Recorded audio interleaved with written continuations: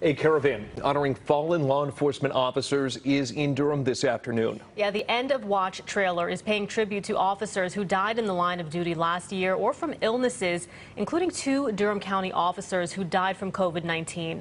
CBS 17's Joseph Holloway is live at the sheriff's office where he talked with one of the officers' loved ones. Joseph.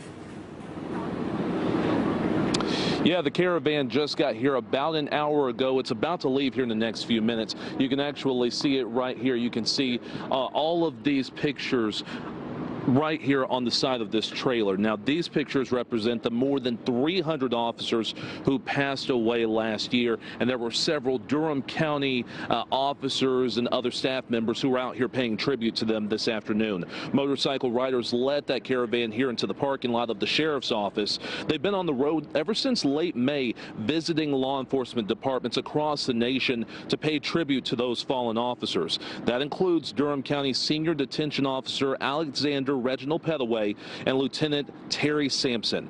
Pettaway's family was here today, and they tell me that he would not want all of this attention on him, but they say that he deserved to be honored. It's kind of overwhelming in a way, but we know that, of course, Reggie is in a better place. We all miss seeing him in Kinley. Reggie is often thought about, often talked about in our conversations, and we are together all of the time.